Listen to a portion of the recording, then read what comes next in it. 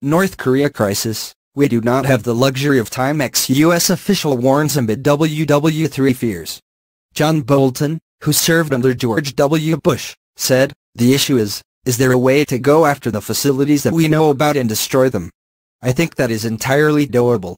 The problem is that any use of force against North Korea, such as a targeted assassination of Kim Jong-un, the use of special operatives or cyber warfare, could trigger a North Korean retaliation against South Korea.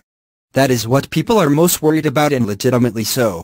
You have to look at it in a very cold and objective way, because the threat to the American people of North Korea not only having this capability itself but selling it to others, selling it to Iran and terrorist groups.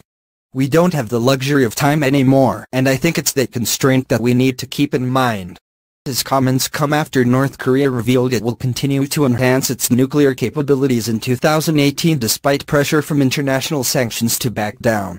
And analyst and former American UN mission spokesman, Jonathan Wachtel, also warned that Kim Jong-un will continue to build nuclear weapons in a bid to protect his dictatorship.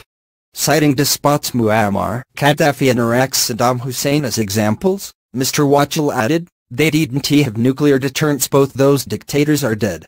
Kim Jong-un knows that if war breaks out, he is probably one of the first casualties. So having a nuclear deterrent is something Kim Jong-un understands in his calculus, trying to survive." In November, Donald Trump officially declared North Korea was back on the U.S. watch list for state-sponsored terrorism, which includes Iran, designated in 1984, Sudan added in 1993, and Syria listed in 1979. The announcement came after a United Nations report revealed that North Korean weapons were discovered on Iranian ships en route to war-torn Somalia. According to the report, the Iranian ship was smuggling machine guns from North Korea to arm militants in Somalia and Libya.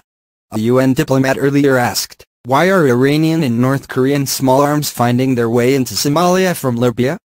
Do they